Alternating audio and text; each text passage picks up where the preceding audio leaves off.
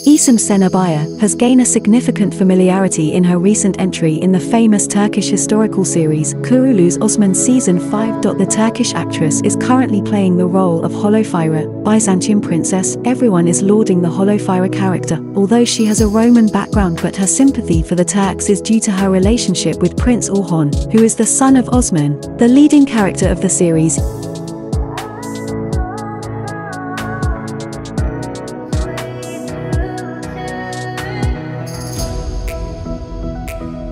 Ecem Sena Bayer, before her appearance in the famous ongoing sequel of KURULUS Osman, has played as a gazi hatun, wife of Kaya in the epic historical series Destan.